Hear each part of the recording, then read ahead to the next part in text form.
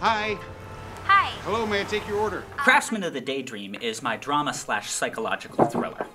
It's very cerebral in its tone and pace. I shot it almost entirely in black and white. The only 4 scenes that are in color are scenes that take place outside of the restaurant itself, and they're almost all solid colors. The film itself primarily focuses on the character Kirby, an older chef who works the night shift of this restaurant. What's your name?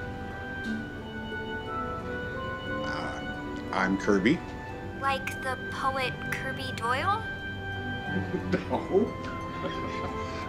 Well, I don't know, maybe. I don't know, I never asked my parents. So... Oh, well, Kirby, could I get one number 6 with a Sprite? You certainly can.